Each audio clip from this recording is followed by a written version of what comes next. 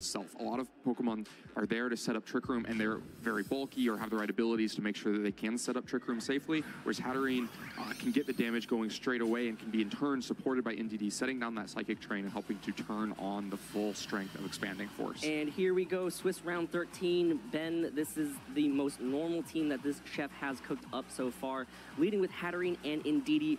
Over on Luca's side, it is going to be Ogerpon and Amoonguss leads to go. Looks like Trick Room has a chance to go up here, but you do have to watch out for that Amoonguss on the other side. Yeah, Amoonguss on the other side. Of course, Hatterene's ability is Magic Bounce is going to help prevent Spore from disrupting that. NDD has no similar protection. Ogerpon also threatening a ton of damage, but doesn't like this position, just going to switch out into the back and bring in the Incineroar. Yep, Incineroar will take the field here. The Intimidates are not going to matter at all versus the Hatterene and the Ndidi, but it will be a nice pivot point to be able to possibly go for some big carding shots or some knockoffs into the two opposing Pokemon on the other side. Yeah, an interesting detail of this Trick Room team from Ben is that it is clear Amulet on the Hatterene, so it doesn't have to worry too much about Parting Shot. Yep, Ndidi will Terrasilize here, turning into the Fire type. And here's a Healing Wish from Ndidi. It's just gonna knock itself out and try to send in a Pokemon safely to heal. But here is Amoonguss using Spore in Hatterene's Magic Bounce. That is going to bounce back, but it does not affect Amoonguss. So Hatterene uses Trick Room, and this is a setup for Ben to be able to safely get in a Trick Room sweeper here. Yeah, this is a really good play by Ben. When you're a player with so much experience playing hard Trick Room, you have to see all of your different paths through it, the way that you're going to get Trick Room set up safely here. And so the path that Ben identifies is first you have to make sure that the Ogerpon Hearthflame on the other side can't just KO Hatterene with Ivy Cudgel, and so Hatterene goes for the defensive Terastallization. Amoonguss can't Spore the Hatterene, but you don't really want to get NDD spored and stuck on the field wasting away your turns. And so Healing Wish, it doesn't really accomplish anything. Torkoal will eventually heal because it came in at full health. But what it does in the meantime is it gets NDD off the field. Torkoal gets to come in for free. The Trick Room goes up. Nothing is asleep. You have the 4 full turns now with your 2 most damaging options. Hatterene with Expanding Force turned on, and Torkoal with Eruption turned on. But then there's Incineroar. It's immune to Expanding Force. It resists Eruption. That's the kind of role it can play on these balanced teams to help. You just use its typing to disrupt the Trick Room and make life a little bit more difficult for Ben. He's going to have to find other coverage options to deal with Incineroar because he can't just use those same type attack boosted moves that would make it so much easier. Amoonguss Force Protect does not want to eat this Eruption that's Sun boosted from this Torkoal here. Torkoal does get the Eruption off, will hit Incineroar again. Incineroar with that great resist and this immunity here, not even taking 50% damage from the Eruption, as Hatterene will use Expanding Force into that Dark type immunity here. Incineroar uses Parting Shot, will lower Torkoal's special attack stat, and also allow Luca to be able to react to this Trick Room mode. So Incineroar will go back to Luca. Now Luca gets to send back out one Pokemon. It will be that Raging Bolt with the Assault Vest. So trying to bulk out this Trick Room. Yeah, the Incineroar gets the Parting Shot down on Torkoal, lessens the damage output, doesn't really take too much damage itself out of that turn, despite taking a Choice Specs Eruption in the Sun. And now Raging Bolt with the Assault Vest comes back in. Still won't really love taking a combination of Expanding Force or Dazzling Gleam and Eruption, and Amoonguss still just as threatened as ever. You have to imagine that even with one Parting Shot down on Torkoal, Amoonguss is not going to be able to take a Choice Specs Eruption. No, it does not want to take this Eruption at all. You know, Eruption, it's one of the strongest moves in the game coming from Torkoal because of the Sun boost and the fact that this Torkoal is still at full health here. Amoonguss has to switch out, cannot stay in, will have to go back into the Incineroar that resists, but again, that first Eruption did a lot. This one won't do quite as much because of that Parting Shot that Luca used the turn prior. So here is another Eruption into both these Pokemon that resist. So again, that Assault Vest on that Raging Bolt, not very effective on it, as well as, ooh, all right, cool. Hatterene picks up the KO with the Dazzling Gleam, not going for an Expanding Force that turn, just maybe expecting that Incineroar to switch back in. So Incineroar gets knocked out there as Raging Bolt goes for a boosted Thunderbolt because of the Photosynthesis and brings Torkoal down to just a little bit of hit points. Yeah, Torkoal going down low. the Raging Bolt has the photosynthesis from the sun, meaning that does so much damage. And yeah, the name of the game is getting out of Trick Room for Luca. So even a turn like that, Incineroar gets traded away. There was something where the damage had to go, but now we only have 2 turns of Trick Room left. He's managed to use the resistances of Incineroar and the bulk of Raging Bolt to get through a couple of them, but now Ben's got to capitalize on these last couple turns of Trick Room. Raging Bolt, of course, cannot protect itself, cannot go for Thunderclaps with Psychic Terrain down, and so is looking pretty vulnerable, and is a vulnerable spot for the team. If Amoonguss were to come into that slot, you have to imagine it's easy to target a fire move in that direction and just lock in one more KO in this turn of Trick Room. Yeah, so again, that Raging Bolt, photosynthesis boosted with the Assault Vest, really proven how bulky it can be. I mean, it switched into those just extremely safely. Took the damage really well here, as Ben will retreat Torkoal here, will replace it with an Urshifu. So Urshifu will take the field here. Operating in the sun, not ideal condition for Urshifu, as Luca will opt to Terrasilize. It is going to be that Ogerpon will get that Embody aspect and get an attack boost. So this Ogerpon right now threatening damage right as Trick Room is about to expire. Yeah, it needs to try to trade some damage this turn, is hoping to be able to take whatever the Hattering throws out. This Expanding Force is going to do a lot of damage, but not quite enough, which means Ogerpon is going to be able to get a boosted attack off this turn. Yep, and Ogerpon will opt for a Stomping Tantrum into that Hattering slot. Does get the one-hit KO because of that Fire Terastallization, but down to the Ogerpon and Amoonguss over on Luca's side of the field. The Urshifu on Ben's side of the field, as well as Torkoal in the back. Yeah, getting the Urshifu in is helpful because I'm sure the Ogerpon would love to protect through this last turn of Trick Room. But of course, Urshifu has no protection against the Spore. Amoonguss can just move first in this Trick Room and try to put it to sleep. And the Torkoal on the other side is weak and can't go for an Eruption. Did get the chance to switch back out and come back in, which means it can pick a new move, can opt for Heat Wave or Weather Ball instead to have a different fire option. The Ogerpon's still going to need to protect itself, wants to get through this last turn of Trick Room. Yep, Ogerpon will protect itself as Torkoal opts for a Weather Ball, big damage in the sun into that Amoonguss and gets the one-hit KO there. So it's going to come down to this Ogerpon on Luca's side and how it can deal with the Urshifu and the Torkoal. Yeah, and so basically there was enough damage there to lock up the game. The Weather Ball KOing Amoonguss prevents the Spore from putting Urshifu to sleep, which means that Urshifu gets that Wicked Blow off, KOs Ogerpon and ends this game. Just so much sheer damage. Ben needed one Trick Room. He won the game on the last turn of the Trick Room. 5-turn long game, just barely has the damage to get it done. Yeah, so Ben right there using this hard Trick Room team to be able to just set up Trick Room, get in your sweeper extremely safely.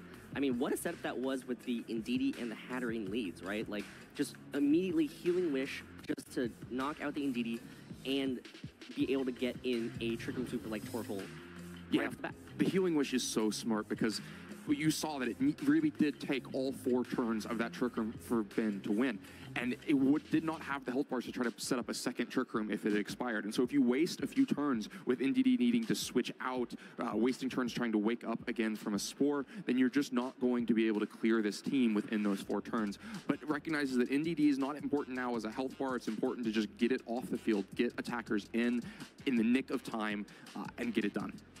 Yeah, so amazing play and setup right there from Ben. So Luca is now going to have to try to figure out how to prevent Trick Room from being so problematic. I mean, the magic bounce on that Hattering is just so important just to be able to not be put to sleep by that Amoonguss. And also, like, just the Torkoal threatens that Amoonguss immediately off the bat. I mean, being able to send in your Torkoal for free under Trick Room, no risk of any damage, and Torkoal is not a speed Pokemon.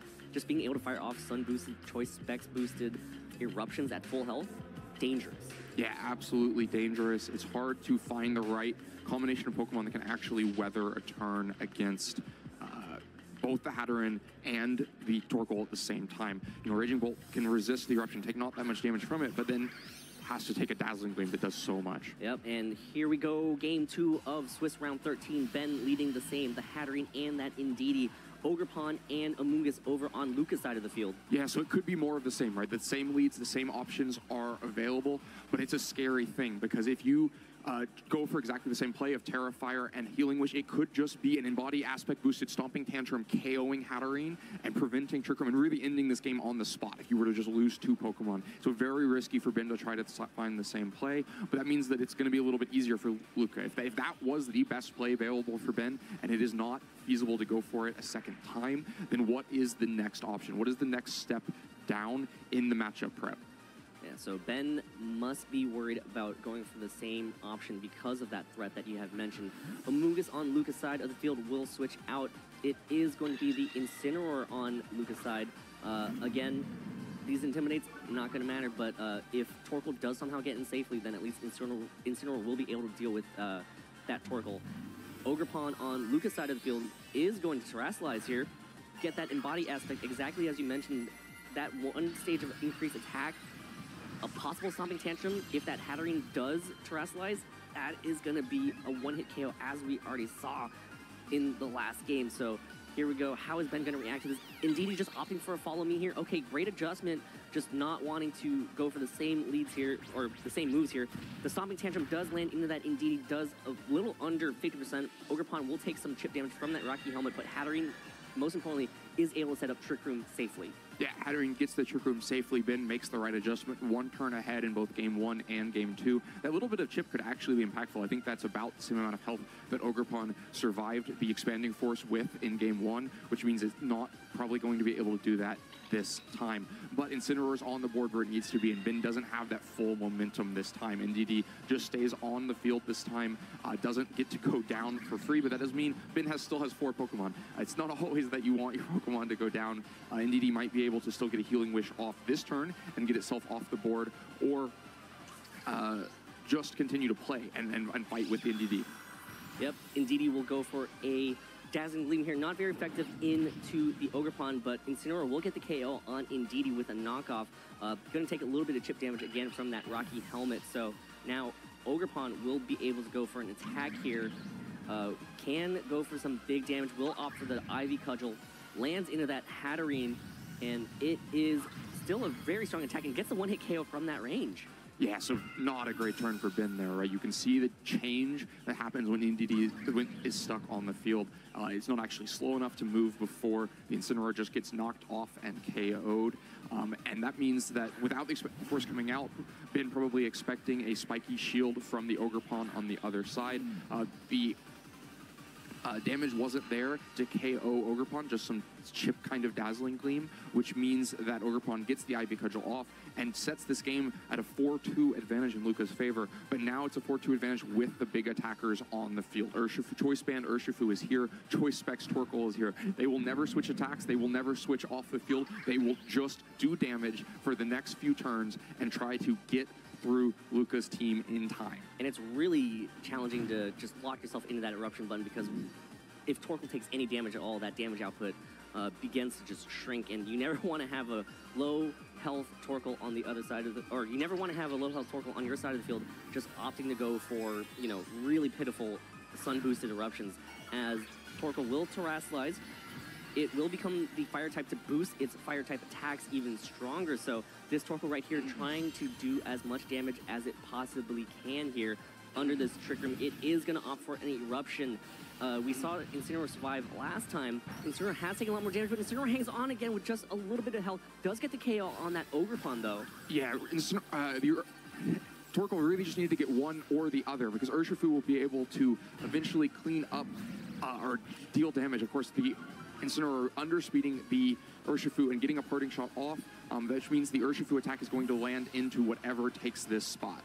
Yeah, so Luca has to send in a Pokemon here to just take an attack from this Urshifu. It will be the Amoonguss that will try to sponge up this attack from the Urshifu. It is the Wicked Blow connecting in that Amoonguss does a lot of damage. Amoonguss will hang on and eat away at its Citrus Bear to heal back to about 50% of its remaining hit points.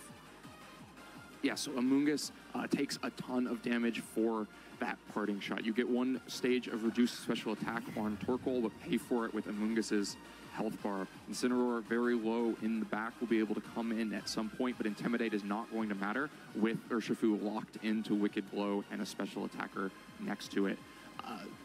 Raging Bolt now has to try to stand up to this pair. Not going to mind the Eruption too much, even as strong as it still is with Sun and Terra and Choice Specs. The -1 special attack and the Assault Vest will help mitigate that damage, but has to watch out for the Wicked Blow coming in from Urshifu. It's going to be a ton of damage combined. And of course, Amoonguss cannot try to take an Eruption, despite a parting shot that is not nearly enough to help a half-health Amoonguss take a boosted Eruption, so it does just protect itself and leave Raging Bolt to deal with this turn. Yeah, Amoonguss does not want to get knocked out here. Torkoal, again, another Sun boosted, Choice Specs boosted, Terra boosted, Eruption at full health, lands into that Raging Bolt. We saw that Raging Bolt take it extremely well, and you see it again, like Raging Bolt with that Assault Vest, just such a bulky Pokemon, but here's the Wicked Blow, lands into Raging Bolt, gets the KO from that range, so just enough from that Eruption to just put that Raging Bolt in range. So these two Choice locked sweepers in the back are doing work here for Ben. Yeah, they came in under Trick Room and got the job done. It looks like just so much damage coming out. You really can't imagine two more powerful Pokemon in VGC right now than a Choice Specs Torkoal and a Choice Band Urshifu single strike, and they Here's another had Eruption. their run of this game. Torkoal dealing just a ton more damage, picking up the final 2 KOs and giving Ben the match. That was so much damage being dealt out in the final turns. Ben knocking out the Amoonguss and the Incineroar, securing a win here in Swiss round 13 against Luca. So, you know, Luca played his best, but Ben with the Trick Room team just a little bit stronger. Just having that